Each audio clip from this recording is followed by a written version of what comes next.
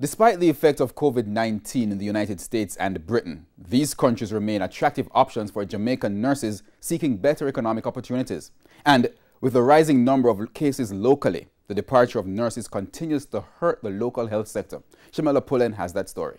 No nurse migrated from Jamaica between March and June this year, as fears about COVID-19 cases in countries such as the United States and Britain and few airlines flying put a hold to their prospective employment.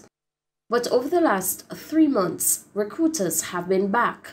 President of the Nurses Association of Jamaica, Carmen Johnson, says in June, at least 20 nurses left for jobs overseas. What we recognize is that the US and the UK now have gone back into heightened gear into recruiting and to bringing up the individuals that they had prior engaged. And so for the last month, you have some others who are waiting to go, while some of those who were supposed to go have asked for leave to remain because they're still concerned that we are still not able to have our hands on controlling COVID fully here in Jamaica, plus they prefer to remain where their family members are at this given point in time. But it has increased. To make matters worse, Ms. Johnson says approximately 20 other nurses are out of the system due to being infected with the COVID-19 virus.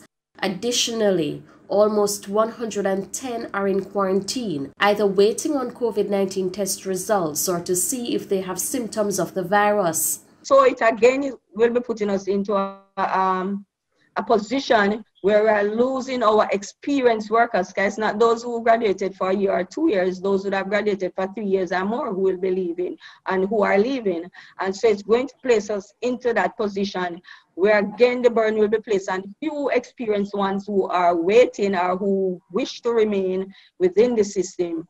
And our hope is that the numbers will not exponentially increase in the next couple months before the end of the year when we know where we are with COVID-19. The health minister had indicated recently that it will be employing additional nurses, both locally as well as from Cuba.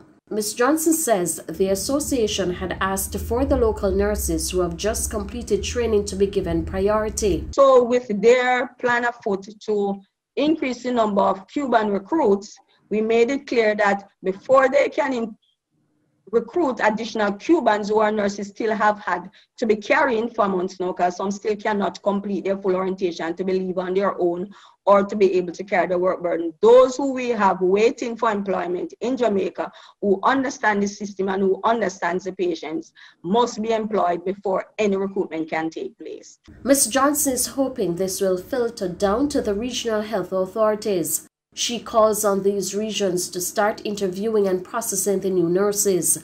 Shamela Pullen, TVJ News.